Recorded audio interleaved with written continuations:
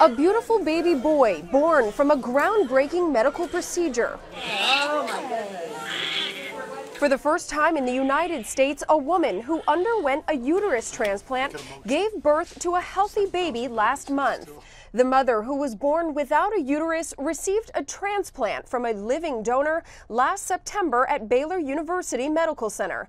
Then doctors used in vitro fertilization to implant an embryo into her transplanted womb, all culminating in a delivery via C-section.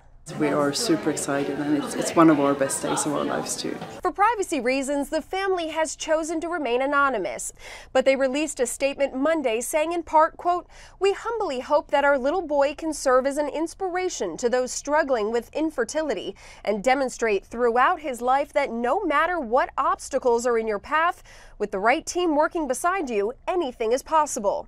Some of the doctors who spearheaded the miraculous procedure spoke Monday. There was something about this that was so special. Sorry, I'm an emotional person. There was something so exciting about this because the patients are so excited. This milestone bringing new hope for women who were born without a uterus or have had to have it removed and cannot give birth. I think that in the future we'll see this blossom into a great field for the benefit of the woman. Researchers say approximately 50,000 women in the U.S. might be candidates. In Washington, Lauren Blanchard, Fox News.